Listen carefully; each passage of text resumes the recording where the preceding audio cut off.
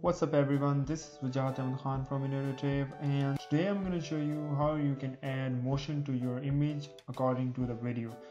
For example, I have this video in which a person is walking.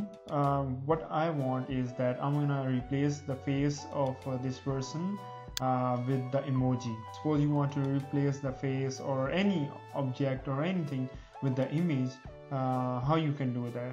The method I'm gonna tell you is also a manual, but it's a bit easier than what you used to do. So what you have to do is you have to drag and drop the image that you wanna replace the face with. I'm gonna scale it a bit and position it.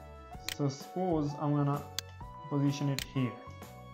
Okay, so what I want is I want to move this image according to the movement of this person. So I'm gonna select the image.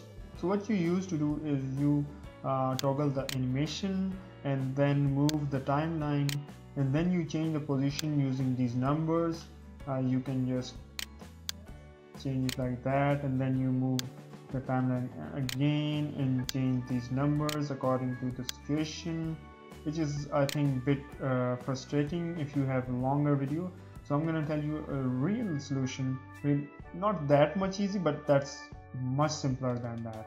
What you're gonna do is you have cursor here. You have just to click on the motion just above that, and what it will do is it will create a box around your image, and now you can freely move your box wherever you want.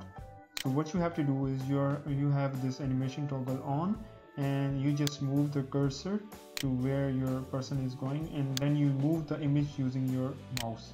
It's really simple that you just have to use your mouse to position the image instead of changing these digits. So you can use like this.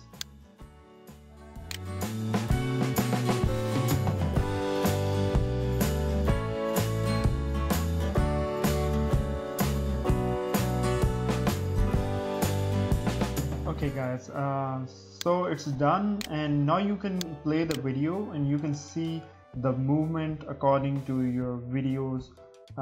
So that's how easy it is. It will take you less time instead of playing with these numbers. So that was the problem that most of the people were facing with the image, because using image you cannot auto track the video. So that's it guys. I hope you guys like this video, and if you have any question, please feel free to ask, and don't forget to subscribe.